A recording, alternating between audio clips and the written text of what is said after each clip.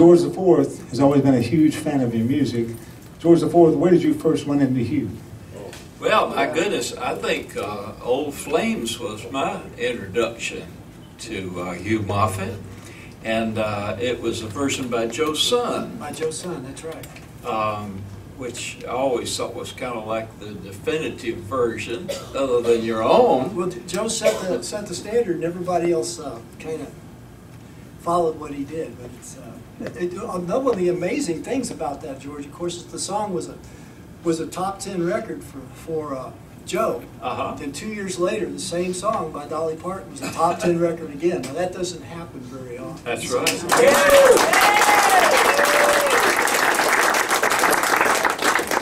I remember we were on a festival in Holland together. Holland, Floralia.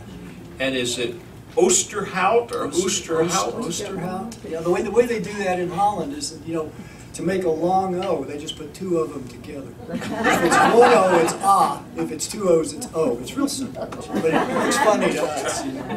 Well, it's in this little town called Oosterhout, and it's the Floralia Festival. They have it every summer over there. And yes, there are flowers. Yeah, and it's a big flower garden. That's right. That's right downtown. And Hugh was the star of the show over there. When I was there. Now, no, wait, how true can that be? I was your warm-up act. But I had a chance to hear Hugh Moffatt in full force. He did a lengthy set, and every song on it was a hit for somebody. And but I'm so pleased that you came into the Handy Hardware store, and I know George V and his friends are grateful to have you. Well, I'm proud to be here. Now, there's one thing. Did you have a very strange car that you toured in or lived in for a while years ago? Which one? We were talking about one night at a coffee party. Yeah, that's probably the '69 Cadillac Victoria hearse. Oh, and you lived in the car too, or you toured all around America? We don't talk about that a lot, but there were times, there were little gaps, in the itinerary when there was like no hotel, and where did you sleep? I guess what I'm getting at was so nobody bothers you sleeping in the back of a hearse. I got to tell you. That was in Nashville. What years would that have been? Because it was a very interesting time in Nashville. Yeah, I think it was about 1911. I feel like it was more like the 70s, or the 80s. Oh, really? Yeah. Well, they say if you were in those years and you remember them, you really weren't there anymore. Anyway, it's so cool because it was a time of outlaws in Nashville. I mean, you knew a lot of the outlaws, and Johnny Cash, of course. Well, I knew a lot of people who were like me, who came to Nashville because something really exciting was happening here. As I put it, we came here because of people like Willie Nelson and Roger Miller and Chris Christopherson. And, of course, by the time we got here, they'd moved on. But what we found was each other.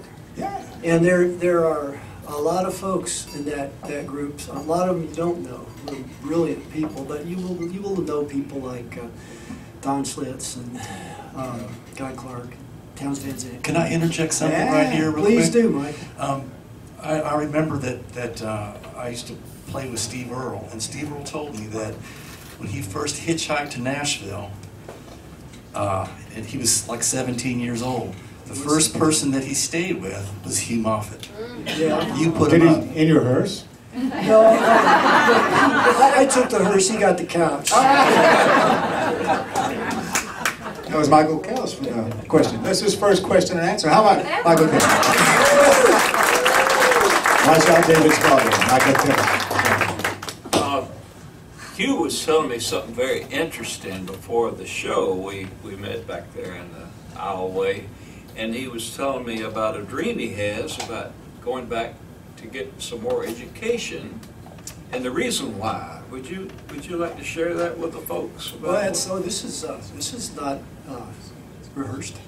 This was not on, but be careful what you say to people when you're about to be on the radio show. No, I've had a temporary job, day job for 15 years. And so I finally decided that I've had it long enough, so I'm giving that up at the end of this year in order to write again.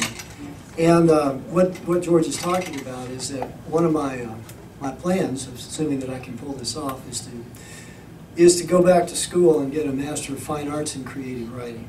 And what that will do, of course, it'll hone my skills in some of the writing that I do, but I'm not as experienced at, like playwriting. I write musical books and that kind of thing. But also, hopefully, because of the kind of credentials you have to do this, I would like to teach writing and songwriting at the university level. Because I've done a lot of seminars on songwriting, and I believe in it. And I'll tell you a couple of rules about songwriting. The first rule is there are no rules about songwriting. If you can sing a song, you can write a song. So all the stuff that you have to learn about songwriting comes when you're not happy with what you're writing. So I call them tools, not rules. And a tool is something you reach for if something's broken, but you leave it in the case if it ain't broken. So don't let anybody ever tell you have to know anything to write a song. You may have to know a lot to finish it or to get it where you want it, but to write it, you just write it. You have a song in your heart, you sing it out, that's writing a song. Wow. You love it, enjoy, have a good boy.